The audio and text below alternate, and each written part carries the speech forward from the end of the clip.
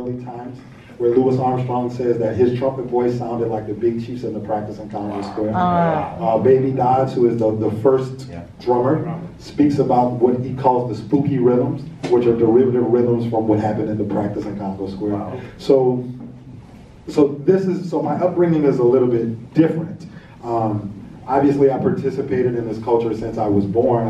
I grew up in my grandfather's household, essentially. He was a really great singer and also a really great drummer.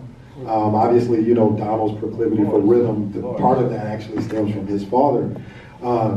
But so Donald has been chief for almost 25 years. I was just coordinated as chief of another tribal banner last year.